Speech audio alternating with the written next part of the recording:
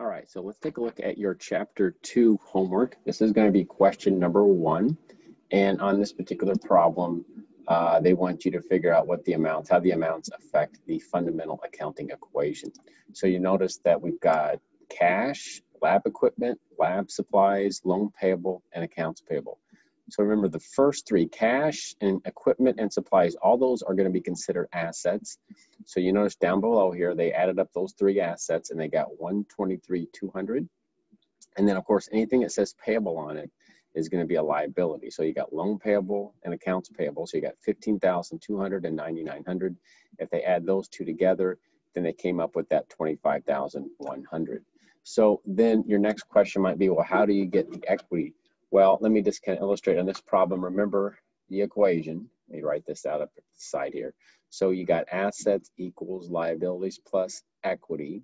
So if you know you've got assets, what's it, 123,200, you set that equal to your liabilities, which is 25,100, and then plus, I'll just put E for equity. And so to figure out this equity, what you simply have to do is subtract that from the 123,200 to make the equation balance. And down below, that's how they came up with this 98,100. So if you want to kind of verify it, if you take the 25,100 plus the 98,100, you add those two together, and then that's going to give you the 123,200. And of course, that's your accounting equation.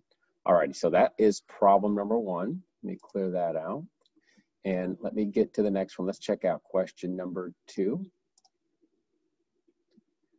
All right, and I'm going to change my stylus ink to red. I like that better. All right, so on this one, this is going to be essentially the answer says the fundamental accounting equation for several businesses follows supply the missing amount. So again, this is the final answer for the one you're looking at. But I just want to highlight that if you notice for whether you're looking at 1 through 5, notice again, assets equals liabilities plus equity. And you notice every time everything on the left side of the equation should equal everything on the right side of the equation added together. So anytime there's a missing amount, most of the time you're going to either have to subtract or in some cases add. But the goal is to make sure this equation balances. But just remember, your total assets on the left side of the equation should equal everything on the right side of the equal sign, which is liabilities plus your equity. All right, so that was number 2. All right, so let me comment. Let's go to number 3. Let me comment on this one.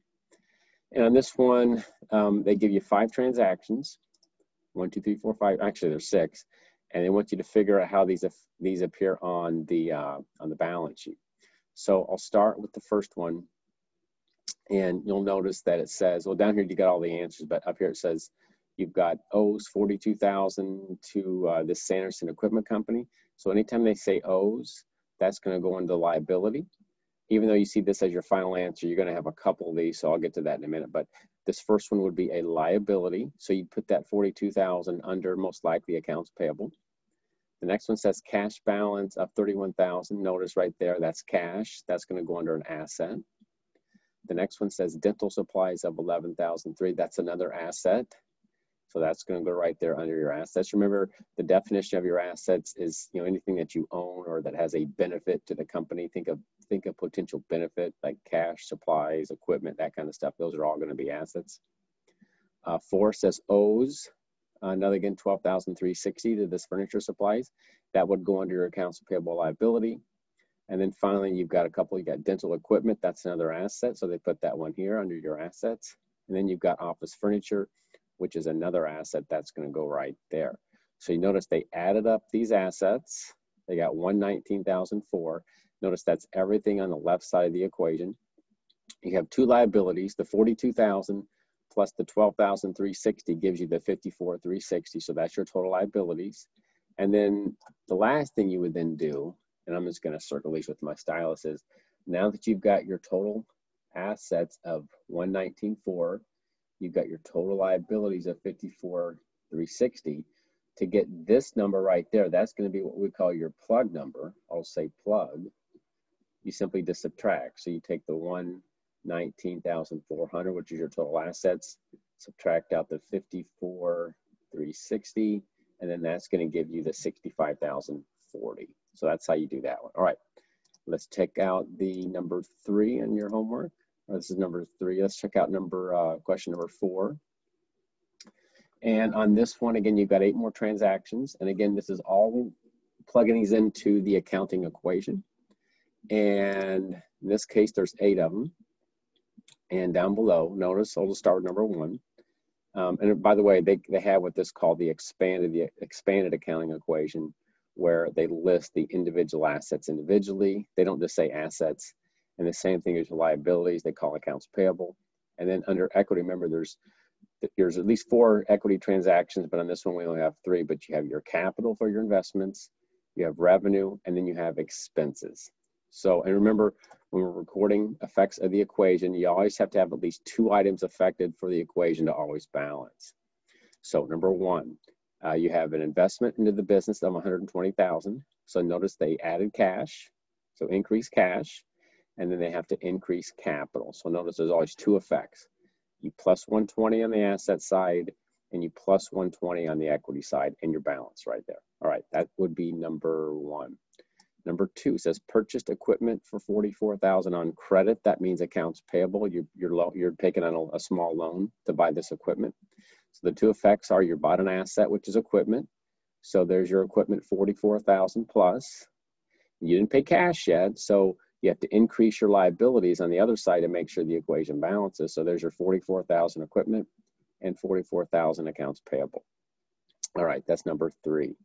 Number 4, bought additional equipment for $9,200 in cash. So this time you paid cash. So you'll notice the 2 effects of the $9,200. So first of all, you have equipment going up. That's an asset.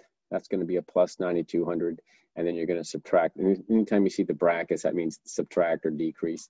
There's a minus $9,200 of cash. And also notice that in this particular transaction, your total assets didn't change. You just did a shift. You took cash and simply converted it to equipment. All right, let me change that. All right, and so that would be number 4. Let's check out number 5. And on number 5, it looks like this says perform services for credit. That means that you performed revenue, but they just haven't paid you yet. So your client owed you money. We call that accounts receivable. So notice that's going to go as an asset to accounts receivable. It simply means that you're expecting that cash to come in later, but you still call it an asset. And then the offset to that, anytime you see perform services, that's an equity item. We're going to call that revenue. So you increase revenue and increase accounts receivable. So that's number 5. Number 6, paid salaries, $8,900 to employees. So you paid, that's going to be cash. So notice down here below, number 6, you're going to decrease cash by $8,900. And then you have to have an offset to that. That's going to be an expense. So you put that over here on your expense side. Right now, just put that in as a positive because by default, this negative is already going to say reduce equity because that's what expenses do. So don't try to be plugging in a bracket there. It'll probably say it's not correct. So just plug it in as is on this one. Later on, when we get to the rules of debits and credits, it really won't matter. All right, 7, receive $6,400 cash from charge account customers. That's just simply collecting from your accounts receivable. So you increase cash and decrease accounts receivable. Notice those are both assets. You're increasing one asset, which is cash, and you're decreasing the other asset, which is accounts receivable.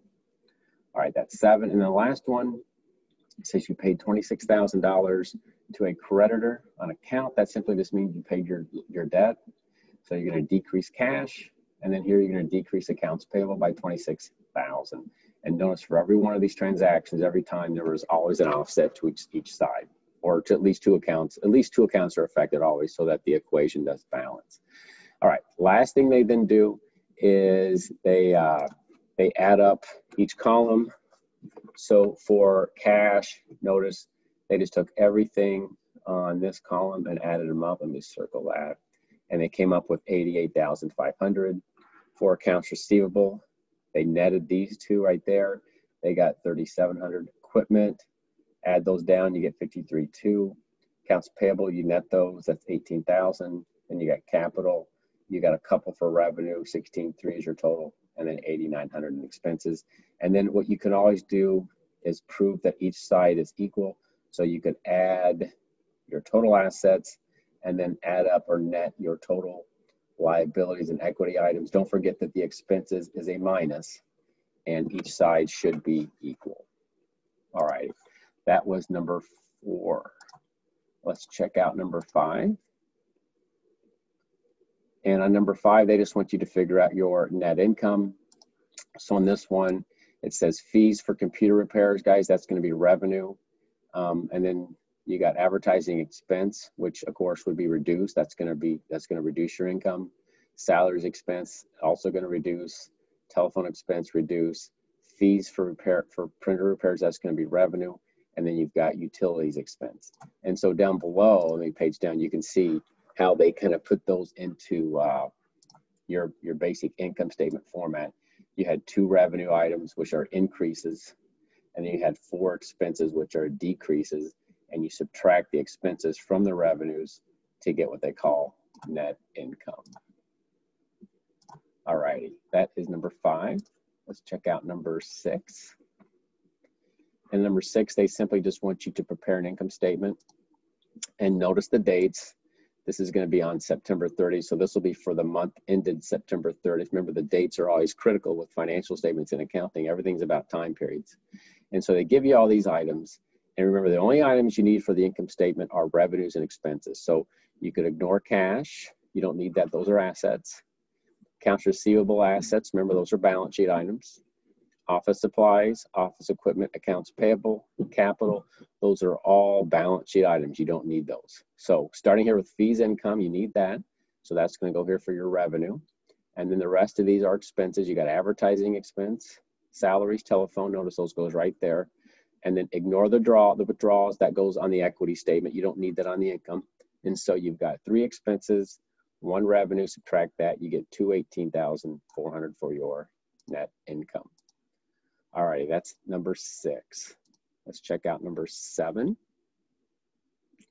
And on number 7, they want you to do, in this case, it looks like equity and balance sheet. But remember, the way your financial statements go is you always prepare income statement first, because income transfers to equity, and then your equity statement goes to the balance sheet. So here's all of our items up here. And notice, again, this is for September.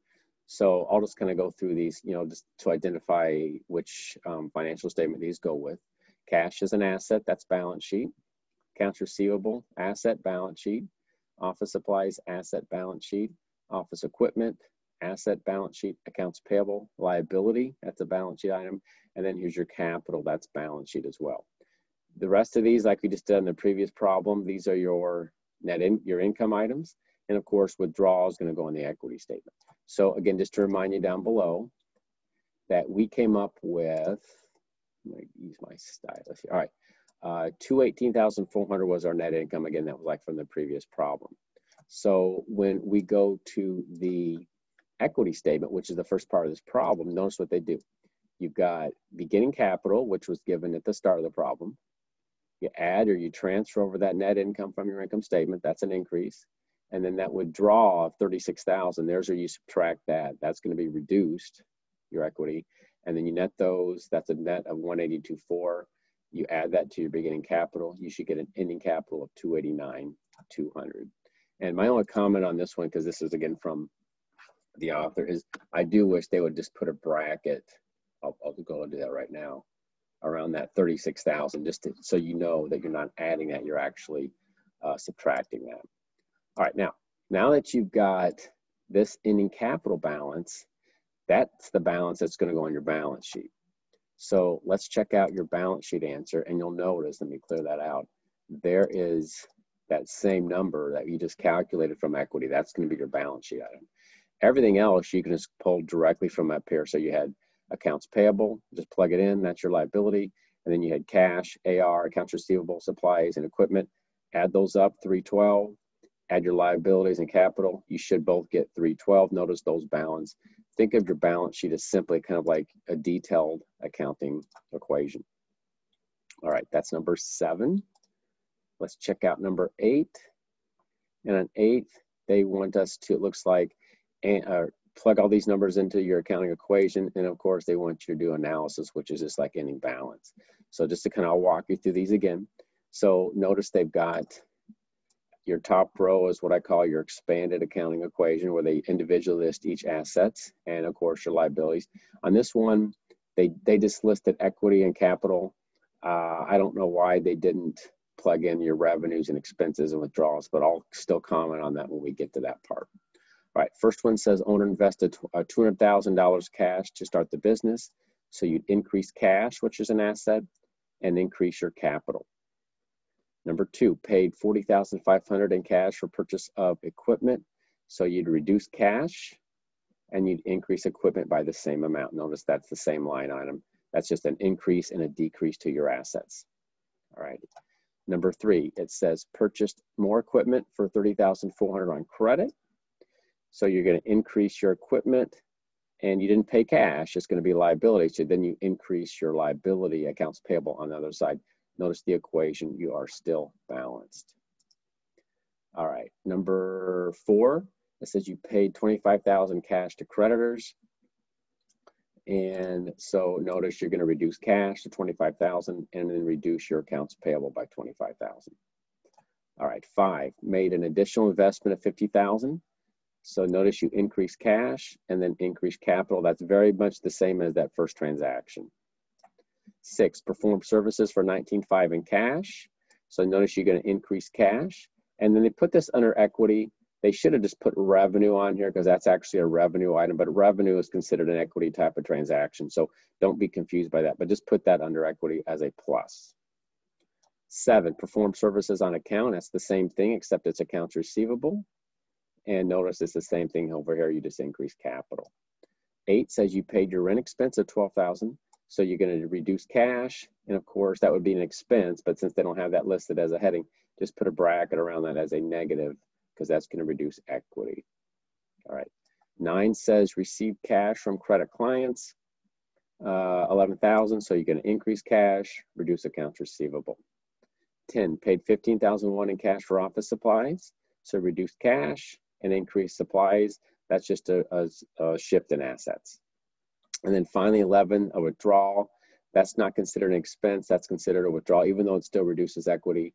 So you take that out of cash and you still take that out of equity. It acts just like an expense, but it does not show up on the income statement. All right. And then, of course, the last thing you want to do is you simply want to add up each column. And you'll notice here at the bottom, you've got total cash, your accounts receivable, supplies, equipment. You just have to add the columns down. Same thing as your liabilities, net these, and then net your equity. You should balance. And then once you do that, you'll be able to answer the last question. Let me get my mouse back, which is the ending balance for cash, which was $163,900. There you go. All right, that's 8. We got 2 more to look at. Number 9. Again, this is going to be the same thing. Notice all these transactions. This is good practice. And on this one, the one difference is they want you to update the balance. Every time you enter a transaction, it's going to update your balance. It's kind of like a live ledger, which we'll get to that later on in chapter 4. So again, a lot of these will be very similar to what we just looked at. Number 1, notice that on this one, for example, they do give you beginning balances. So all these balances here have to be recorded first. Notice these are your same numbers from up here before you want to actually analyze and record these transactions. All righty. So let's get to it. Number 1 says perform services on credit. And that is 14.4. That's going to be accounts receivable and revenue. All right. Number 2, paid $36.40 in cash for a new office chair. So you got cash, reduce cash, and then that's going to be an increase to office furniture. 3, received $27.6 in cash from credit clients. So increased cash, decrease accounts receivable. 4, paid $18.20 in cash for telephone service. So you're going to reduce cash, and then that's going to be an expense over here on your equity. 5, sent a check. Remember, check is going to be the same as cash, and you're paying your creditors. So $10,004 is going to reduce cash, and then the other $10,004 is going to reduce your accounts payable. All right, that's number 5. Let me move this down. All right, there we go. 6, paid salaries. And so notice you've got a reduced cash of $21,160, and then that is also going to be considered an expense. 7, sent a check. Again, that's the cash. To pay the electric bill, that's another expense. So 7, notice that's a reduction in cash, and then there's your expense offset. 8, perform services in cash. So notice you're going to increase cash, and then that perform services is revenue. 9, paid $53.20 in cash for auto repairs. So that's going to reduce cash, and then there's going to be an expense. Notice you're not buying a new car, you're maintaining, that's just an expense. And then finally, it is perform services on account. That's number 10. And on that one, that's just going to be accounts receivable and revenue. And at the very end, then of course, you can net and get your ending balances. And then at that point, you should be able to get to the analyze part, which is just going to ask you the total assets part of it. All right, this is a good practice problem for you guys. All right, last one we'll look at is 10. And on this one, it just says, here's basically, they already give you the accounting equation already done, and they want you to complete this by, plugging in your income statement items. So notice again, I always like to say, let me write this one just as a reinforcement. Just remember that income statement is always number 1, equity is then considered number 2, and then your balance sheet is number 3.